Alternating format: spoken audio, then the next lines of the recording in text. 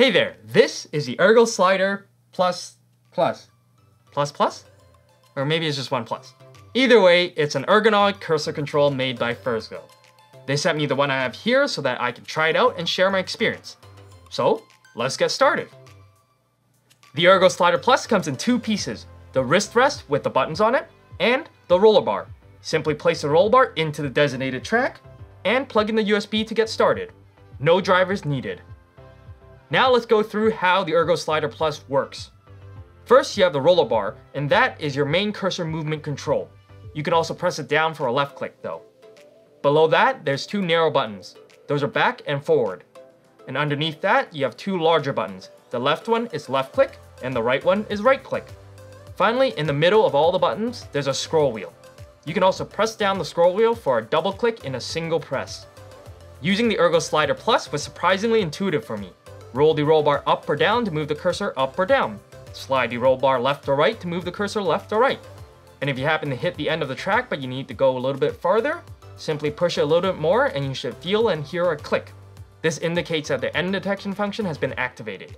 And what this means is that it'll keep going in that direction that you're pushing despite your roll bar hitting the end of the track. Now onto how to click and drag things. There are two ways to do this. The first method requires just the roller bar. Simply press down on the roller bar to activate the left click and then move the roller bar around to move the file around. I found that this first method is a bit cumbersome since it's very difficult to press down on the roller bar and also roll the same roller bar. So I prefer the second method.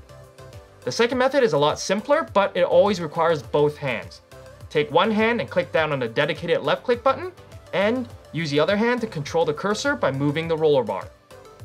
And finally, onto scrolling up and down. Well, just use a scroll wheel, as simple as that.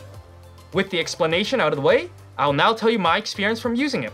As stated earlier, figuring out how to use it was very intuitive.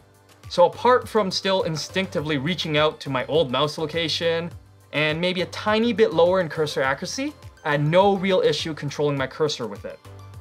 Though it should be noted that I'm referring to normal usage and not drawing or gaming on the computer using it, because it's definitely not designed for that.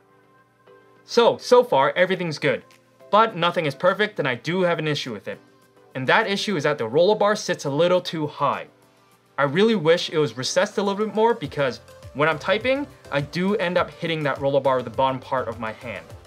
And this is a bit of an issue, especially if you're typing some long Word document, because if you hit that roller bar in the middle of typing, well, you now have the second half of a sentence in another paragraph.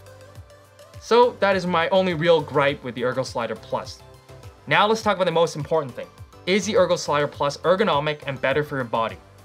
Well, I'm not a medical expert, so I can't comment on a professional medical level, but for my time with it, I did not experience any pain on my shoulder or wrist, which sometimes I do experience with a normal mouse on a long computer session.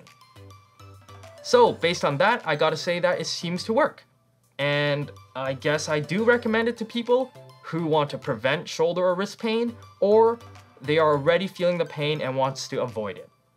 So overall, I think that the Ergoslider Plus is a product that is pretty well thought out and designed and does prevent some injuries and pains. But does this mean that everyone should go out and buy one right away?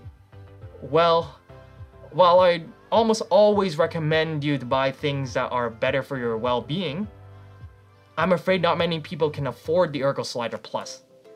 At $170 US, this does not make any financial sense to a lot of people.